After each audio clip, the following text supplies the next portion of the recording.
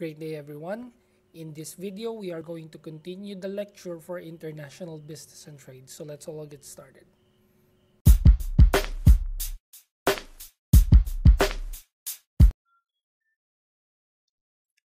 So for this lecture, we are going to cover the modern theories. Because if you would remember last time, we have covered the classical theories of international trade. Now, these people are the proponents for the modern theories. So let's look at all of the theories one by one. No? So the first theory is what we call as the human capital theory.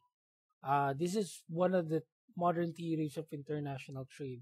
So this was advocated by Becker, Kennan, and Kessing.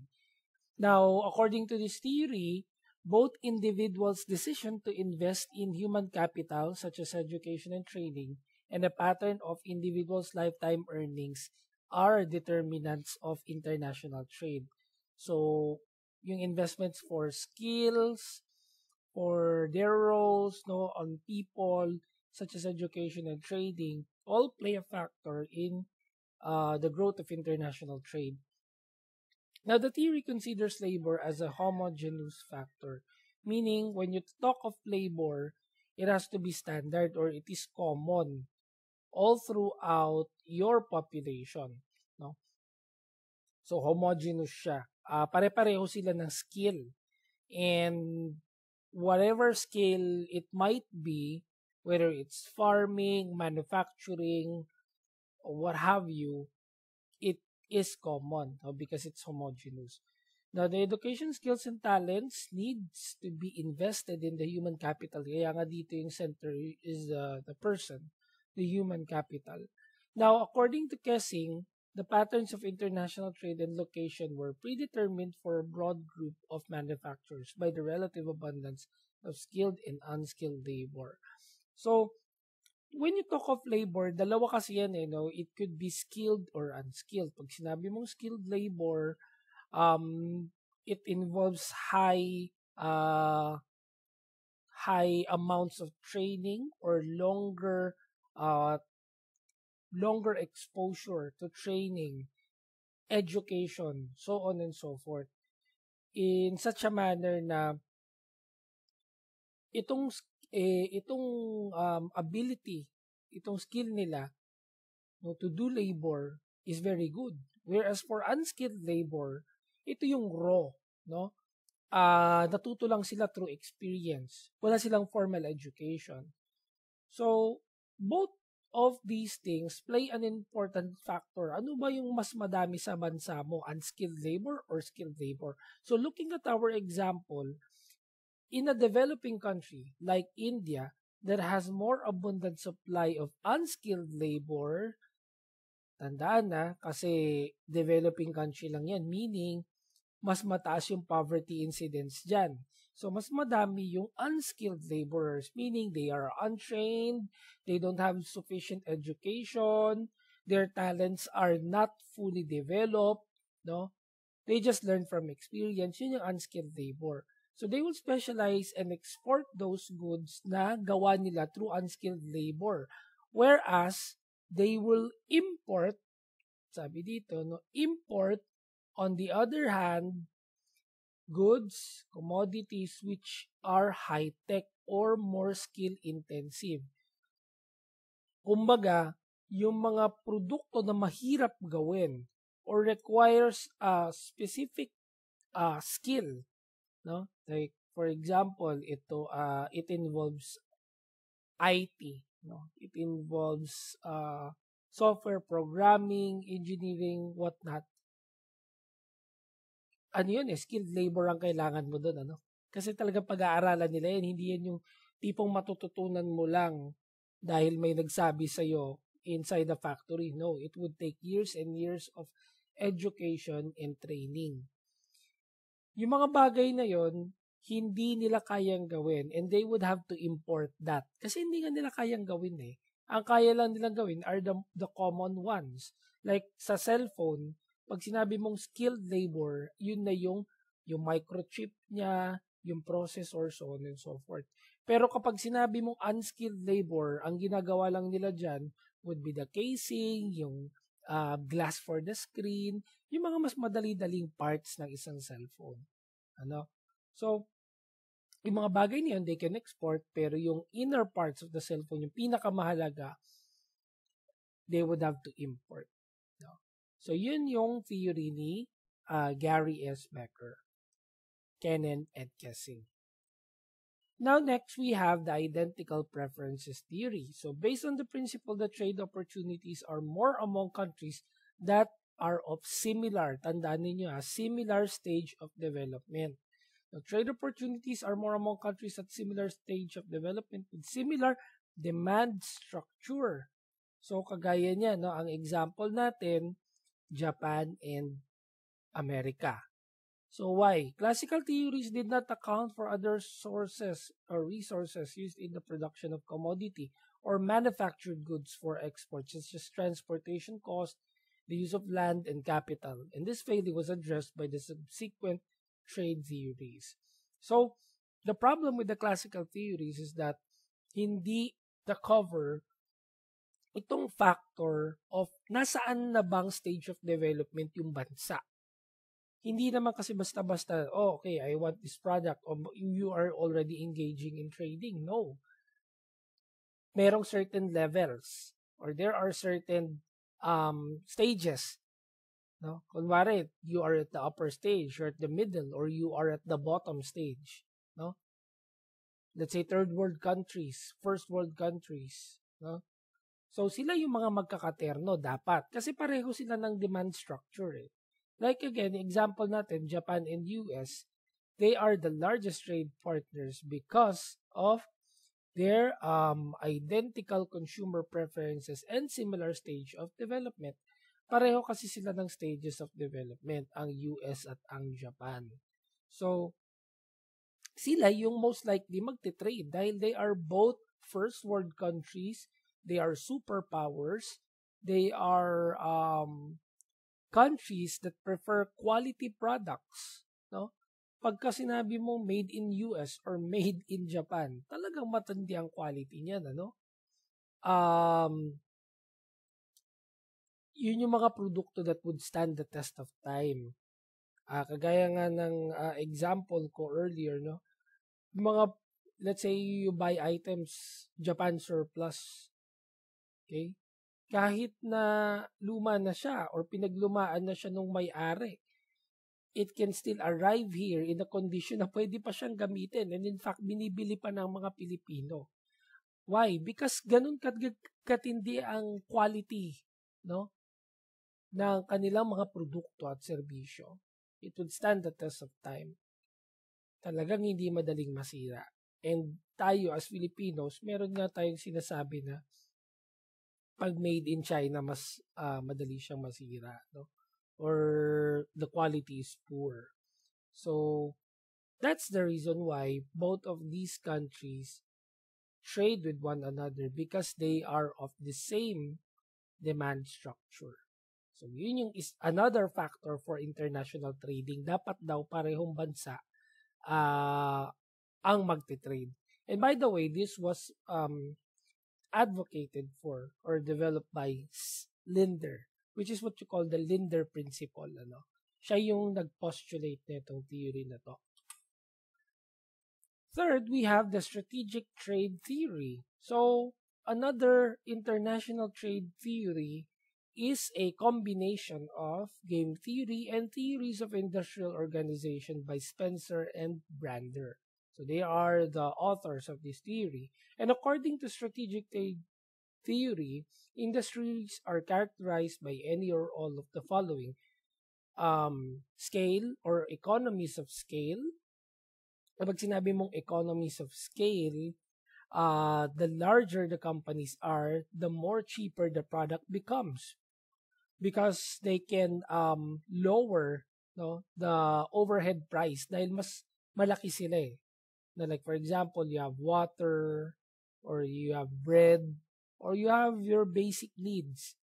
No? Kapag mas maliit yung nagbebenta, mas mahal kasi konti lang yung kanyang tools. No? to do such. But if that commodity is sold or delivered by a large company, bigger scale company, then mas magmumura yung presyo niya. Both dynamic and static. Product differentiation, imperfect competition, externalities, spillover, and in cases, irreversible investments. So, itong mga bagay na ito are under the strategic trade theory. So let's look at them. Product differentiation can result in intra-industry trade. So intra, when you say intra, it's within the industry. Since within the same industry, the same product can have different brand and identities. Like for example, you have Ford Escort, no? Or Ford GT, no? Ford Mustang. And then pero kahit na kaya ng US na maggawa ng Ford Escort or Mustang or other brands under Ford, no, or models under Ford rather, it would still import other types of automobiles. Like for example, BMW from Germany. So bakit nila yun gagawin? Kahit na kaya naman nila mag-produce ng magagandang quality ng cars. Because BMW is product differentiated, no? It caters to different types of customers.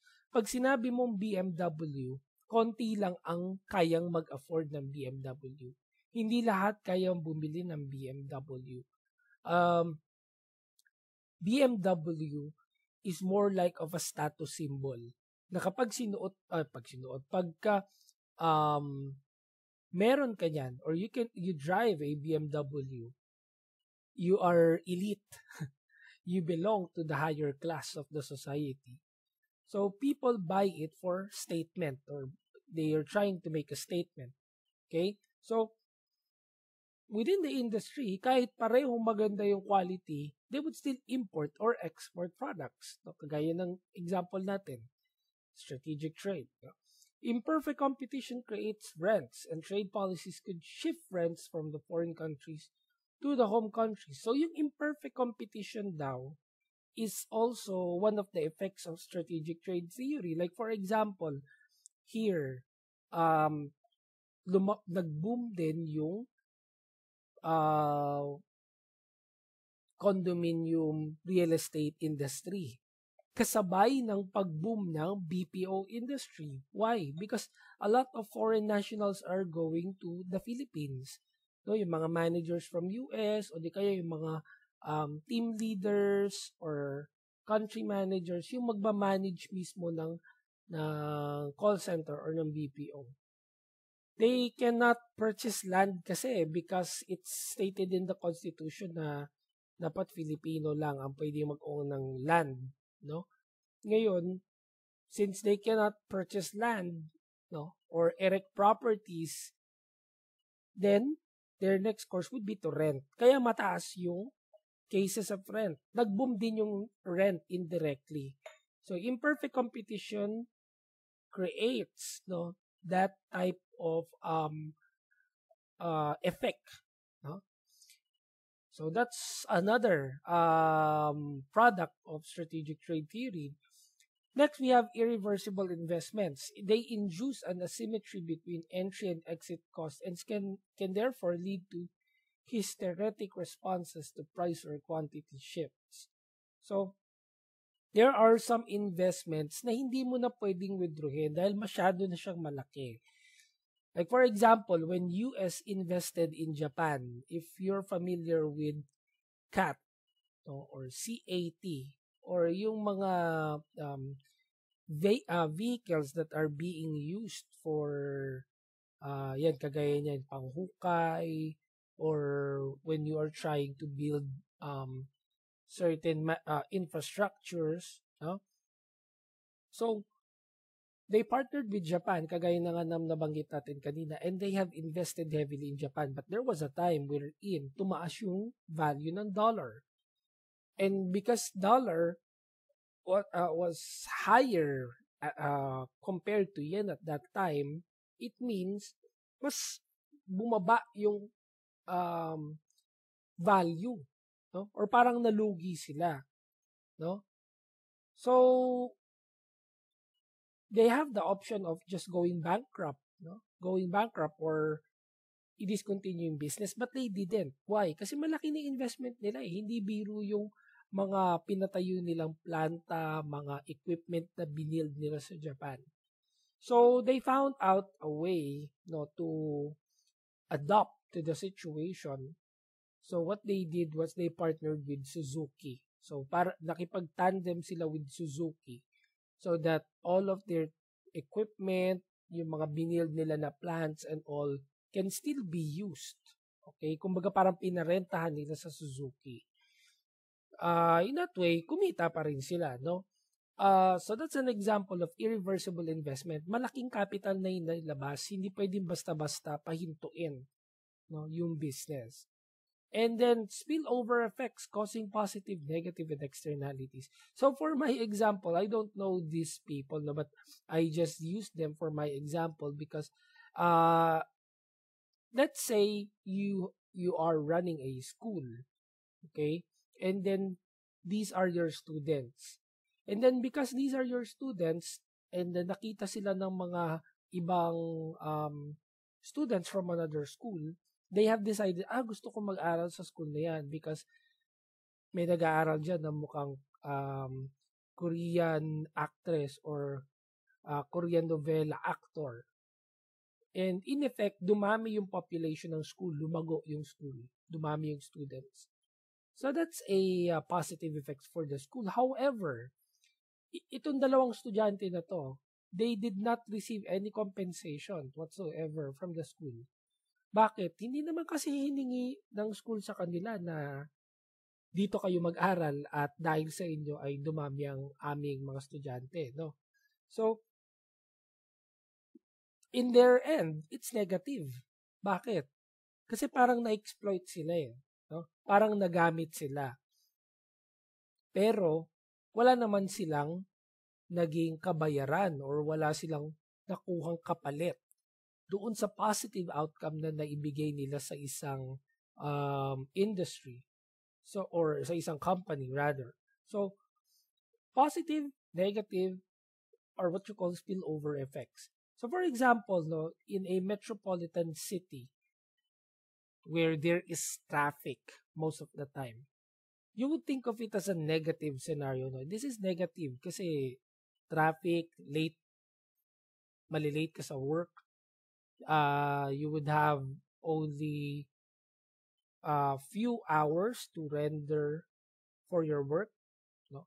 Kuwari 8 to 5 ka, dumating ka 10 dahil sa traffic, no? 2 hours ang nawala sa iyo. 2 hours of productive time. So, negative yung traffic. However, in traffic, may mga positive effects. Like for example, yung mga maliliit na entrepreneurs natin, yung mga sinasabi nga natin, mga vendor, no? Sa kalsada, nagbebenta ng sigarilyo, nagbebenta ng drinks, nagbebenta ng car equipment, etc. May kasabihan nga tayo na kapag nakakita ka na ng mga tao na nagbebenta in a highway, it means traffic or traffic, heavy traffic is approaching. So, yun yung isa sa mga bagay that we can consider as a spillover effect. And that is under strategic trade theory. Okay? So, lastly, let's go to modern investment theory. This is the fourth type of modern trade theories. And this was developed by Robert Haugen. According to him, firms within an oligopoly enter foreign markets merely as a competitive response. So, meron palang ganun, their real intention is just to compete. Okay? Their reason why they have entered an international, the international arena, it's because they just wanted to compete. Gusto lang nila ipakita sa kanilang kalaban na kaya nilang sumabay. Okay? The actions of an industry leader and to equalize relative advantages. Oligopolies are those market situations in which there are few sellers of a product and that is usually mass merchandised. So, When you think of oligopolies, you can look at PLDT and Smart with Globe, no? So dalawa lang yung telco na yan sa Philippines. And what you would observe is that naggagayahan lang sila ng mga product. Okay? Pagka nag-offer yung Globe ng let's say GOTS Combo 90, makikita mo the following week or the following days, may product na rin na ganun yung Smart and PLDT. 90 pesos and then ganito karaming gigabyte. Or vice versa, mag-i-introduce si Smart ng ganitong promo, gagayahin ni Globe. So parang pareho lang, ano? Pagka kinumpare mo, pareho lang ng pricing. And what we are not realizing in reality is that nag-uusap-usap ang oligopolies. Itong PLDT and Smart ay nakikipag-usap kay Globe, of course. Or they are comparing their products. And since dalawa lang sila na nag-o-offer ng service sa isang malaking area, they can agree na, okay, iset natin sa ganitong presyo. If they would like to get loan, the cheapest is 50 pesos. So, magkokopyahan lang sila. That's good for the business, but it's bad for the consumers. Okay? Or sometimes the negative effects of oligopolies is that the customers do not benefit much, or they are not given the ultimate benefit or optimum benefit because the oligopolies are working with each other. No? Itong mga company na to, nakikipag-connive sila with each other para hati yung kanilang kita. No? So that's the problem with oligopolies. Another thing is that according to the modern investment theory, okay, ginagawa rin ito ng malalaking companies, particularly oligopolies, because they don't want to put all of their eggs in one basket. What does it mean by that? No? They want to spread their risk. No? Hindi pa pwedeng lahat nakalagay lang sa isang type of business. Like for example, ngayon, during the time of pandemic, maraming businesses or industries ang greatly affected, like the airline industry, the hotel industry, the tourism industry. Okay? So, those industries were greatly affected by the pandemic. And if you are a businessman, tapos let's say nandun lang yung investments mo sa tatlong nabanggit ko, of course, by now, you are or you would have already been bankrupt. Lugi ka na. Okay? But since most oligopolies are doing this to spread the risk, hindi lang yun yung business nila, marami silang mga businesses. Okay? At dahil marami silang businesses, kahit malugi sila dun sa ibang areas, merong iba naman silang business na continuously kumikita at pwedeng ipangsapat dun sa mga kalugihan ng isa. So, that's the reason why some businesses are investing in other countries. Okay? So, they could spread their risk. Now, the impetus for a firm to go abroad may come from a wish to expand for internal reasons. No, kagaya ng sabi nga natin, personal reasons to compete para ipakita sa kalaban niya na kaya rin niya. In additional spheres of operation to take advantage of technology or to use raw materials available in other locations, of course. Meron talagang mga raw materials na available lang in specific countries. So that's another reason why businesses invest abroad, or conduct international trading. And lastly, an example of an oligopoly would be the OPEC, or oil petroleum exporting countries, because they control 80% of oil in the world. Itong 12 countries na to are controlling 80% of the oil in the world. Imagine, kapag kasi tinatawag na nga silang cartel. Why? Because they have the monopoly of the product, or the resource. So, it's dangerous in a way because if they would decide na, okay, hindi na kami, we will stop production or parang i-hold natin. maraming maapektuhan ng mga bansa. Okay? And it again, it is a form of a danger. But at the same time, we can't do anything about it because these 12 countries have access to this natural resource. At talagang yung mga Muslim countries nandun sila sa part of the world or geographical location na available yung oil. So we can't do anything about it. Okay? That wraps up our discussion. I hope you have learned something from this, and we will continue the next topic on our next video. Please follow me on all the platforms I am in, and you can send me a message directly over at Facebook or LinkedIn for queries. That will be all. Thank you so much, and to God be all the glory. Till our next episode.